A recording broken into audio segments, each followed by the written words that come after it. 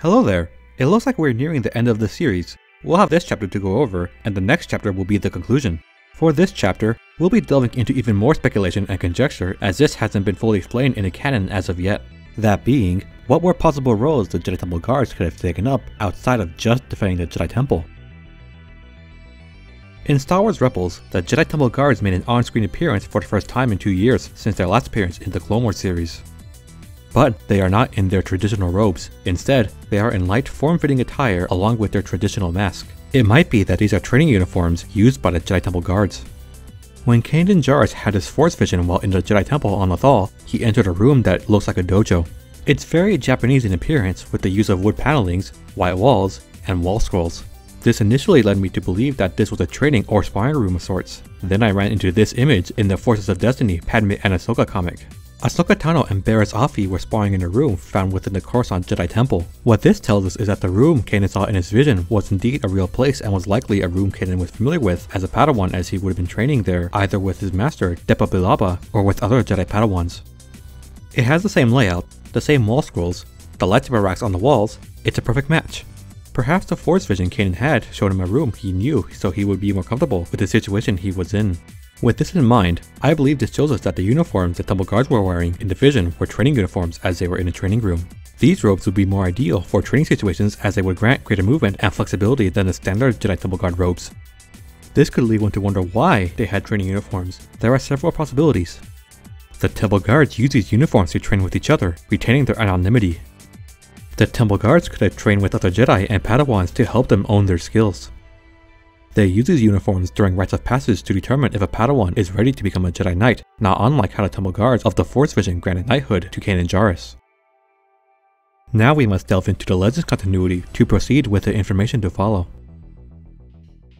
In Knights of the Old Republic 2, it's mentioned how Malachor 5 was the site of the final battle of the Mandalorian Wars. The planet contained a superweapon, the Mass Shadow Generator, made by the scientist Bao Dur under the orders of Revan. The superweapon was activated, fracturing the planet and decimating both Republic and Mandalorian fleets that were fighting above the planet's orbit. The few ships remaining were pulled from orbit into the remains of the planet due to the increased gravity caused by the Mass Shadow Generator.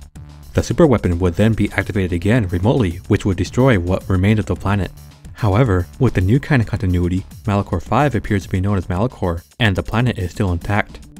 Malachor appears to be the location of an event called the Great Scourge of Malachor, in which the Jedi and Sith were in a heated battle. Throughout the site of the battle, there were only petrified remains of those who fought there. Both Jedi and Sith forever stuck in the poses they were in at the moment of their deaths. This is eerily reminiscent of the bodies found at Pompeii, which could lead one to believe that there was a great energy wave that was so hot it killed the entire planet while petrifying everyone on it. Access to this planet has been restricted under the rule of the Republic and through the wishes of the Jedi Order. Any knowledge of Malachor was erased from the Jedi archives in an attempt to hide any Sith secrets that might be there. If Knights of the Old Republic 2 is any indication for the time frame of when this event occurred, then it would have been approximately 3,000 to 4,000 years before the Battle of Yavin. The reason there was a great battle here is that a Sith Lord was constructing a superweapon that was capable of both killing entire planets using dark-side energies, as well as being capable of hyperspace travel.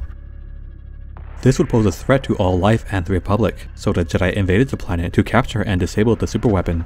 Hundreds, if not thousands of Jedi and Sith died here. Until we get more information about the events of Malachor, we can assume that the Jedi were winning, and in a last-ditch effort to strike a massive blow to the Jedi, the superweapon was activated. The activation of the superweapon killed and petrified all life on the planet, including all the Jedi and Sith. Now, what does any of this have to do with Jedi Temple Guards? Well, Temple Guards fought in the battle. We know that the Jedi Temple Guards were on Malachor when Kanan Jarrus was blinded by Maul's lightsaber. The now blind Kanan was on the floor searching for his lightsaber. Not only did he find his lightsaber, but he found a Jedi Temple Guard mask from one of the petrified remains, which he then donned. Why is this significant? Let's take a look at the Malachor superweapon. Take a good look at the scene, how vast the area is, all of which had a battle going on throughout the Scourge of Malachor. Now let's observe the scene where Kanan is blinded by Maul. However, I want you to focus on the background. They're in front of some glowing red rune of sorts. Now let's take a good look at the Malachor Temple. We can find this glowing rune towards the top of the Sith Temple. So what can we deduce from this information? This shows us that the Jedi Temple Guards have exceptional combat skills in order to not only travel across all that area of land amidst a heated battle, but to also travel to a point near the top of the pyramid where the leader of the Sith Temple likely was before she activated the super weapon. This makes sense if you consider the fact that the Jedi Battlemaster single-handedly chooses who joins the ranks of the Temple Guards, and it seems they recruit the best of the best. I believe the Temple Guards were acting as defense and support for a Jedi strike team that sought to cut off the head of the Sith leadership. Perhaps they were escorting members of the Jedi Council during the battle? This indicates that during times of cataclysmic danger, the Jedi Temple Guards can be removed from their temple duties and will be placed with the lead Jedi as either part of the strike team or backup for a strike team. Unfortunately, this was a battle in which everyone lost. We cannot learn further from here as we lacked information for this event. I dreamt of Malachor. I remember the ships, the last stand of the Republic, the tattered remnants of our fleet, the largest we could gather, but it was damaged, weakened, and vulnerable. The Mandalorians couldn't resist. They tore into us like beasts, shredding our ships to scrap as we fought back. Yet this time there were no reinforcements for either side. Revan had been delayed out-system by Mandalorian scout ships. By the time he arrived, it was too late, and beyond Malachor there were no more Mandalorians left to die. I remember standing on the bridge with you and watching the destruction of the Republic, watching ships full of soldiers and Jedi burn and die. I remember the look you had when you turned to me. It was the longest you'd ever looked at me. You didn't say anything, just a nod. Events moved quickly then, even in my dreams. Flashes, explosions, you falling.